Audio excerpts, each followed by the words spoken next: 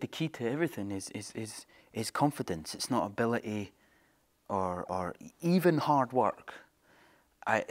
Confidence on stage, I've learned from the 3 big projects that I've ever done on stage since leaving drama school, has been the key to it, because you know, things can happen, the table can fall over. God almighty, the amount of glasses and champagne bottles that I've broken, haven't opened or whatever, that it doesn't sound like much, but to deal with it live on stage it can be quite nerve-wracking.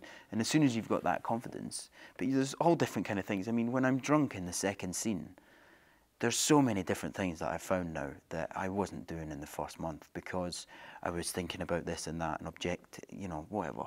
But now you can, it's so fun. It's so fun, but it's dangerous. It's dangerous when you get that relaxed, because you can start doing things that just don't fit.